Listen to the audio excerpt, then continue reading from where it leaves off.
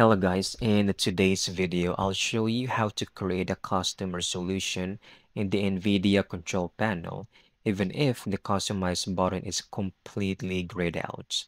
It's actually super easy, so let's get started. We need to plug in a second display, all right?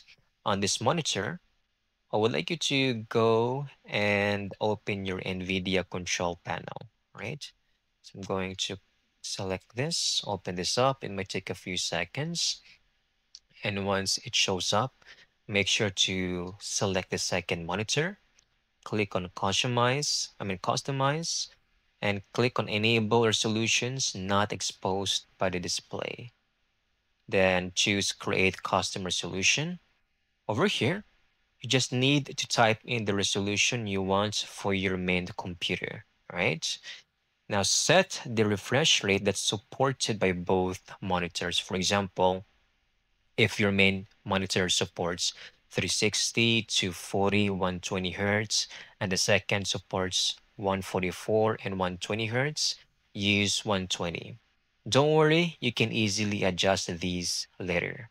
Once done, click over here, Tests, and make sure to save any changes. Now go to Windows Display Settings, all right? Over there, select your main monitor and choose the new resolution from the list. So we have over here, we have the display resolution. Easily choose that resolution that we just went or you just customized, okay? If you want to switch to your main Hertz, go to the advanced display settings over here and you can easily select and change this, all right? Once done, you can now go back and you can just click refresh and that's it.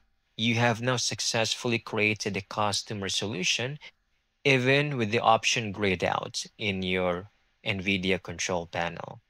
I hope you found this video very helpful.